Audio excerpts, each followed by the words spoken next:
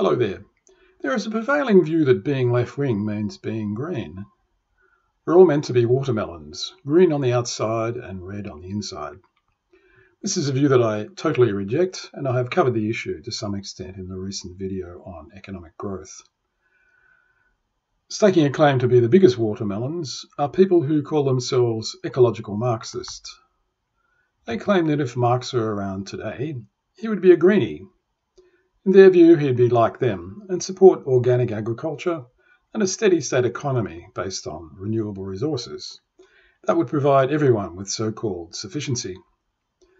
In such a world, the economies of the poor countries would increase a bit, while those of the rich countries would shrink quite a lot.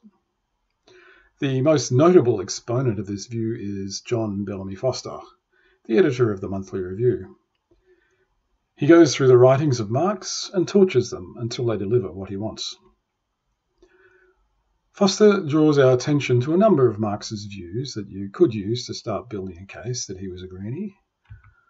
Marx was concerned about the destruction of natural stocks of fertile soil, forests and fish that were needed for future generations.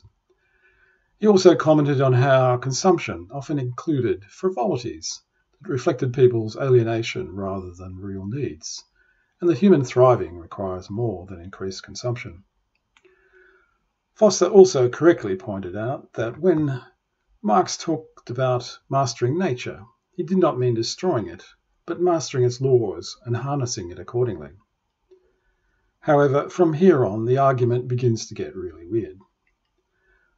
Foster tries to extract greenness from the fact that Marx was a materialist, who believed we lived in a material world where we depended on plants and animals for food, water to drink, and air to breathe. This is a rather silly argument, given that you would be hard-pressed to find someone who disagrees with this view.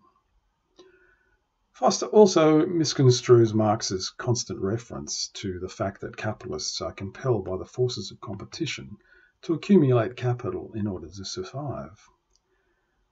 He tries to make out that Marx actually disapproved of this phenomenon. In fact, Marx's view was that this is what made capitalism superior to previous class societies, where the ruling class wasted all the surplus value on conspicuous consumption. Instead of being compelled to accumulate, these societies were compelled to stagnate. By reinvesting most of the surplus value, capitalism delivers economic and social progress. Foster also picks up on Marx's analysis of the contradiction between town and country. In the separation of town and country, Marx was concerned about two things.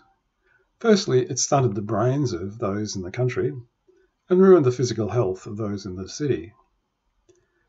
Secondly, it meant a break in the nutrient cycle, as human waste and food scraps were not returned to the farm, but instead dumped in rivers and the ocean. This transfer of people from the land to cities was an inevitable part of capitalist development. Capitalist farming needed less workers, and the cost of the soil and to workers of concentrating the latter in the cities was of no concern to industrial capitalists. However, these contradictions are being resolved without having to spread the population evenly over the landscape. High-density living in large cities can now be quite healthy and comfortable. Living in the countryside no longer means being cut off from the world, given modern modes of transport and communications. This modern transport can also truck in fertilizer, be it human waste, animal manure, or the synthetic kind that is now produced in abundance. Indeed, the present concern is excessive nutrients and resulting emissions into groundwater or the atmosphere. The best hope for dealing with this under present conditions is through increased regulation and better management, including greater adoption of precision farming. The greening of Marx, of course, requires Foster to explain away how Marx and Engels talked about communism unleashing the productive forces. He claims this thoroughly ungreen viewpoint was confined to their youthful, less mature writings. This is simply not true. Marx, in Critique of the Gotha Programme of 1875, and Engels in Anti-Düring of 1877, both express pro-growth views. I have provided the relevant quotes in the comments section below. In the video on growth, I argue, firstly, that far greater levels of material output are needed for communism because it has to be based on shared prosperity rather than shared poverty. And secondly, that there are no environmental or resource constraints that prevent us from achieving high and increasing levels of global prosperity. I've provided a link to that video below. See you next time.